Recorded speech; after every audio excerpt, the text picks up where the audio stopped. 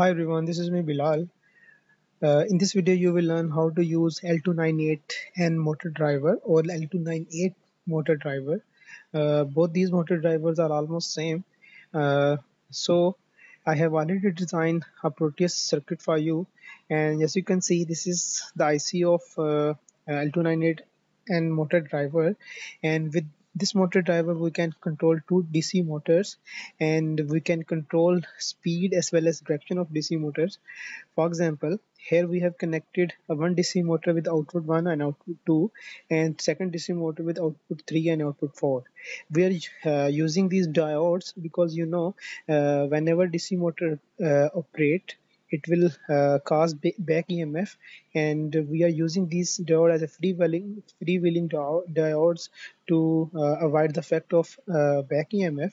So here these are the input pins of motor driver.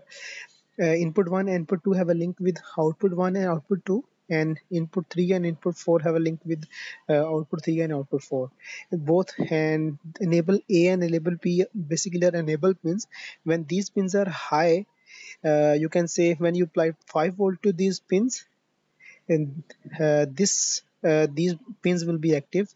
As you can say, motor 1 will be active, and when you apply 0, motor 1 will remain off.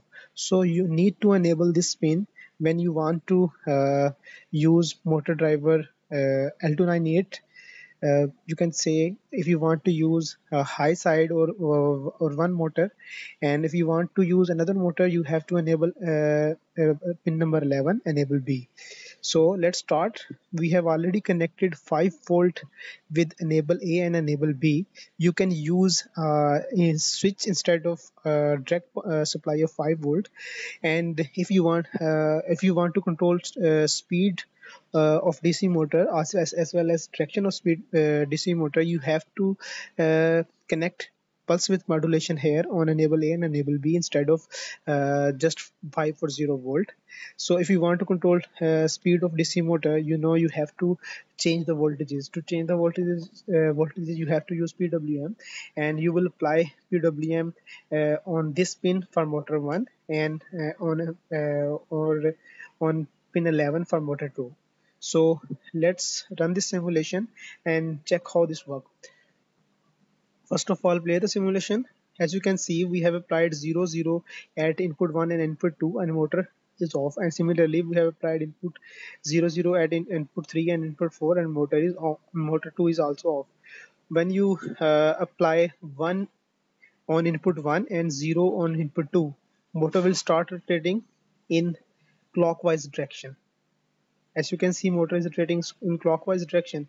But if you invert the logic, for example, we have given 1 on input 2 pin and 0 on input 1 pin, motor is now rotating in anti-clockwise. So motor will be rotating with full speed because we have connected enable with 5 volt. But if you want to control the speed of DC motor as well, you just need to connect PWM here. And similarly, if you make input pin 3 high and input pin 4 low, motor 2 will rotate in clockwise direction. And similarly, if you invert the polarity, motor will start rotating anti-clockwise direction.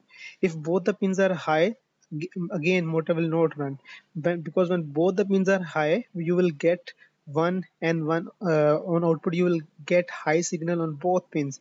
When pin number 13 is high, 14 is also high, there is no difference of potential, so motor will not rotate due to not available potential or no potential difference. And similarly, when input 1 input 2 both are high, motor will not rotate due to no potential difference.